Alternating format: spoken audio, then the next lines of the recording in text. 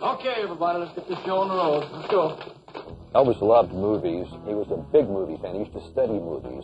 I'd ask him about it. He said, George, he said, see how Tony Curtis looks? He doesn't smile. He's got dark hair. He said, I noticed that the guys with the dark hair are lasting longer in Hollywood than the Tab Hunter look, the blonde Hollywood Beach Boy look. And he said, see how Clark Gable leaves his shirt open? And I'm going to start doing that. He started leaving his shirt open. Wouldn't wear a T-shirt under his shirt. What do you think? And he picked up a lot from those actors. Even though he never had an acting lesson, he studied in his own way. Let's rehearse it.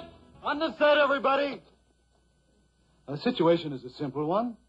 Vince, you've just come home. You've got this great news about your promotion.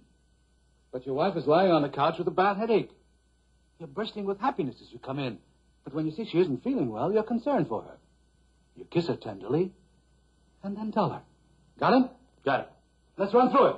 Elvis took filming serious early on. He was always on time, always knew his lines. I think that came from having learned so many songs. But he did have a great recall on his script and always knew his lines. The directors loved him for that. Good. Now kiss her. Well, as we were going to Hollywood, we went on train. Back then, Elvis wouldn't fly. So we were on a train, and as we were on the train, he had 2 scripts.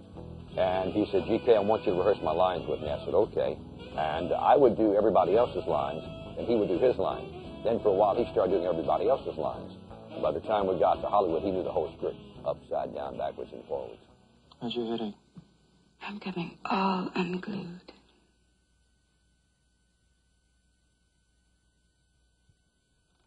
Vince!